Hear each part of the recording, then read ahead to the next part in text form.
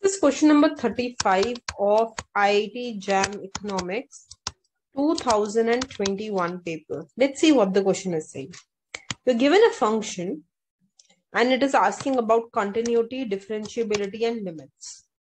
So first of all, before we approach this question, we should know few formulas of cos and of sine to take this question forward. So let me just give you those formulas first. See, cos A plus minus B is cos A cos B plus minus sine A sine B. So if it is cos A plus B, it is cos A cos B plus sine A sine B. If it is cos A minus B, it is cos A cos B minus sine A sine B. Similarly, sine A plus minus B is sine A cos B plus minus cos A sine B.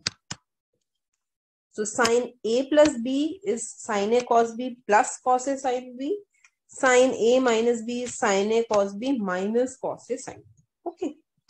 Now, let's talk about the function that we have. So the numerator is cos pi by 2 plus mod x.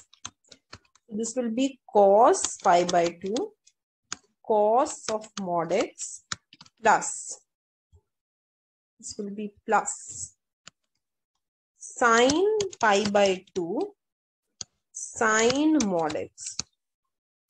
So cos pi by 2 cos 90 is 0 cos mod x plus sine pi by 2 is sine 90 is 1 sine mod x. So this gives you sine mod x. Okay. Now let me talk about sine pi by 2 minus mod x. So this will be sine A cos B minus cos A sine B. So sine 90 is 1 cos of mod x minus cos 90 is 0 sine of mod x. This would be cos of mod x. Now, if we rewrite the function will become sine mod x upon cos mod x. But sine by cos is tan. So my function actually given to me is just tan mod x. Because this is tan mod x, this means that this is tan x. This is tan x when x is greater than or equal to 0. And this is tan of minus x when x is less than 0.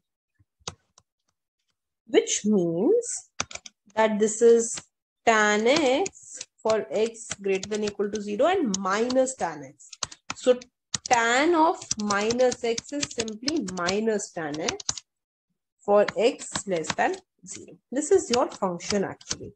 So from the function that we had, we have simplified this function to this form. Now let's just go ahead and think about this a bit. What I will do is I will just plot tan x and tan minus x. So tan x, if I go ahead and I plot this function,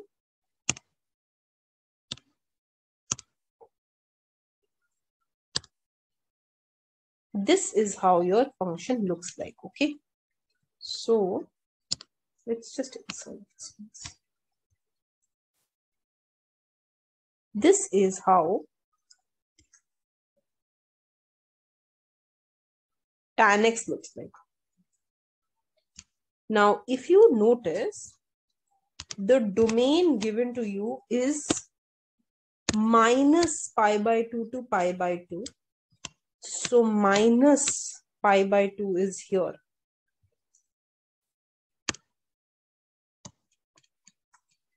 And pi by 2 is here. So tan x is this. This is my tan x.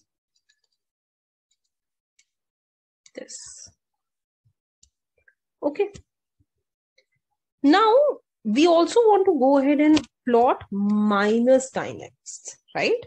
Because my function takes two parts. So if I go ahead and plot minus tan x, it would be the reverse, right? So let's go ahead and make it a 2D diagram.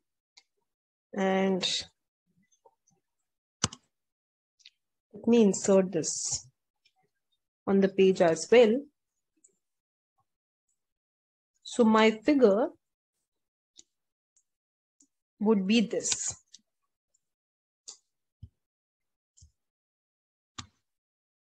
Okay. This would be my diagram that I would have. Again, if I go ahead and I take this part, minus pi by 2 to pi by 2, my function is this. This is my function, minus tan x. If I look at tan x, this is my function. But tan x is only when mod x is greater than, mod x, when x is greater than or equal to 0, then I have tan x. So ideally, if I make tan x over and above this, something like this, then the part of the function that I will be considering will be this negative side, this one, and this would be my positive side. So ultimately, the function that you will be, this function, when I go ahead and I draw this function will look like this. This is 0. This is minus pi by 2.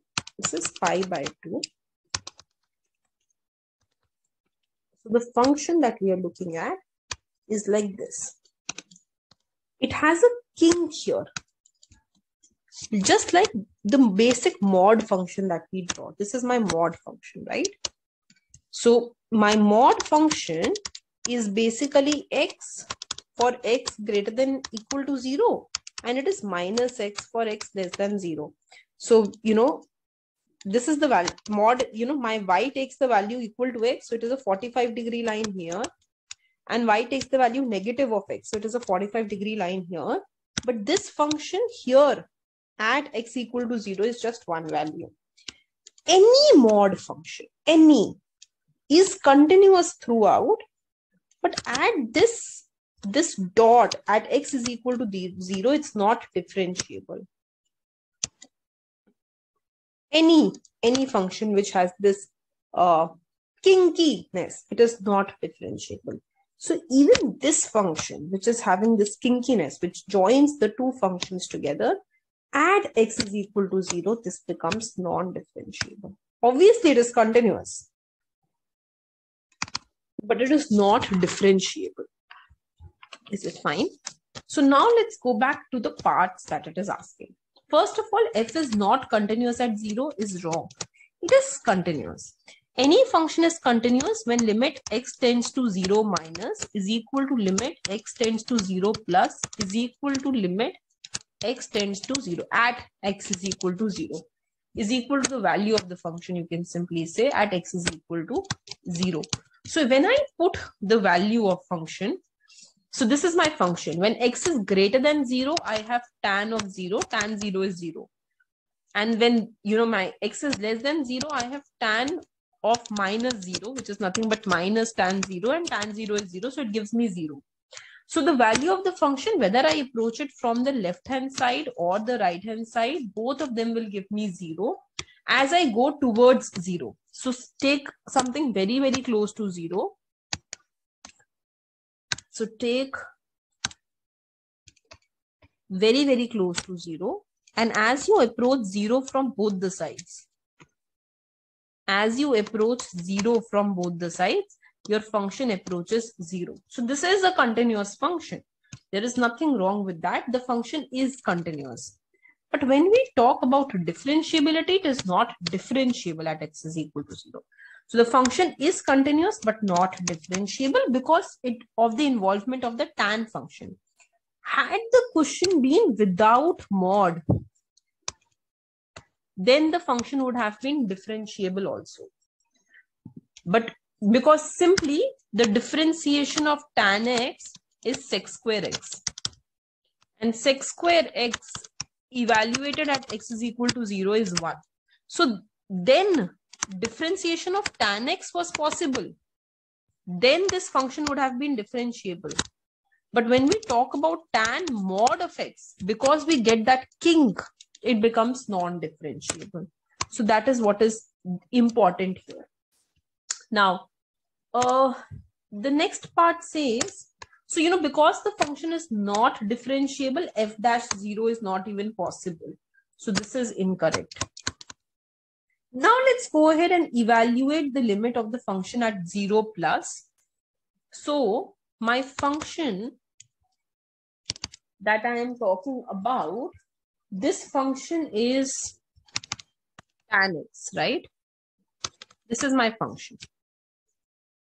Now when I talk about this function tan x, and you're asking me to evaluate the limit of this function at 0 plus. See, it is asking you, limit of the function is fx minus f0 by x. This is what you have to evaluate. Fx minus f0 by x. Then this is nothing but it is equivalent to, function is tan x, evaluating x 0 plus tan x minus tan 0 upon x. Okay, so value of the function at 0, tan x, fx is nothing but tan x upon x. Tan 0 is 0. So it's like saying that I just have to evaluate this function, limit x tends to 0 plus tan x by x. Now, if you directly go ahead and put the value here itself, you will get tan 0 by 0, and tan 0 by 0 is 0 by 0. It's not defined. So please understand that because I just proved that tan x is a continuous function, x is also a continuous function. If you will find out, tan x by x will also be continuous. So because this is a continuous function, my limit at 0 plus will be equal to my limit at 0 minus will be equal to the function evaluated at 0. So instead of talking about 0 plus and 0 minus, I will just say limit at 0. But since I'm getting a 0 by 0 form, I can go ahead and use L'Hopital's rule here, which says that if you get a 0 by 0 form, you should differentiate the numerator and denominator separately and then find the limit there. Differentiation of tan x is sec square x. Differentiation of x is 1. Limit x approaches 0 plus. This is simply sec square evaluated at 0 by 1 and sec 0 is 1. So the answer is 1. Always remember limit x tends to 0, tan x by x is 1. This is an identity we always use in maths. Okay, so this is 1, not minus 1. So this is actually incorrect. It is not equal to minus 1. The answer is 1. So we will go ahead and say that this option is incorrect. This is incorrect. This is incorrect. The only option that is correct is B. So, the answer key goes ahead and says B and C, but C is incorrect. Had this been f of 0 minus fx by x, then this would have been 0 minus 1. It would have been minus 1. But f of x minus f of 0 by x, limit tends to 1, not minus 1. Okay, thank you.